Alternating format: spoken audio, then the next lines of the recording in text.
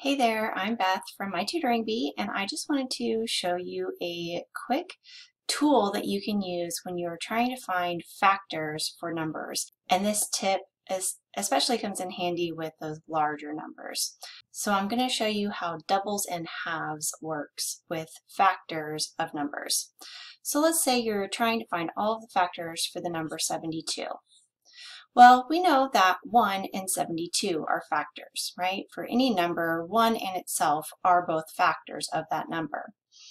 So what we can do is double one number, so times 2, which gives us 2, and then we halve the other number, or divide by 2, and then half of 72 is 36. Okay, so we can do it again. If we double 2, we can get 4. And if we have 36, then we can get 18. And 4 times 18 is 72. Now, I left a little space here on purpose because this can even work with triples or quadruples. As long as you triple one number and can evenly divide the other number by 3, then this will still work in the same way. So, for example, if we, instead of doubling, if we tripled times 3, then when we do the opposite with 72, we divide by 3, then that gives us 24. And then from there, we can use that number to double. Let's say 3 times 2 is 6. And we're going to take that same partner factor, the 24, and cut it in half, divide by 2, and that gives us 12. And then for the last one, I'm going to double 4, which is 8, and then halve its partner. So divide 18 by 2, which is 9. So there we have all of the factors for 72. This will give you kind of a little bit of a head start, or if you're just really stuck and trying to think of all of the factors of a number, then this is a little handy tool for you to kind of get going and find other factors that belong to that number. Let's try another one. Let's factor 108. Okay, so again, we're going to start with 1 times 108. That's always going to be our baseline, our starting line. And then just like we did before, we can double one number and we can halve the other number. Now you notice that 108 is an even number. So for this number to work with this method, it has to be even to be able to divide it by 2. So we're trying to find whole numbers here.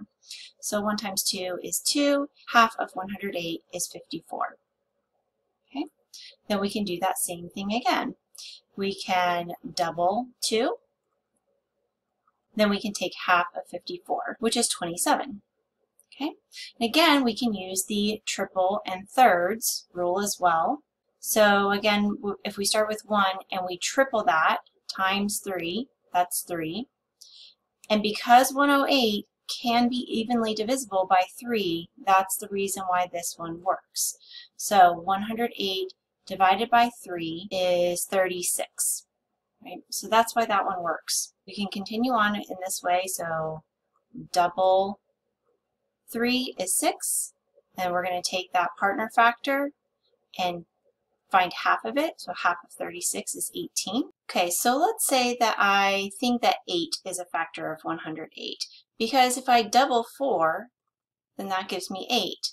But its partner, 27, is an odd number. So I can't divide that in half evenly. So this pair is not going to work. And 8 is actually not a factor of 108. So let's back up and find something else that is. Another factor of 8 is 9. So I can multiply by 3. 3 times 3 is 9. I'm going to take that same partner factor, 36, because 36 can be divided by 3 and gives us 12. So 9 and 12 is another pair for 108. So I hope this little tool helps you. It will certainly help to find factors for numbers, especially larger numbers, when you're really getting stuck and you don't know all of those factors by heart. I hope that this will help you at least find some more of those factors in addition to many other methods of finding factors. factors. Please like and subscribe, and thanks so much for watching.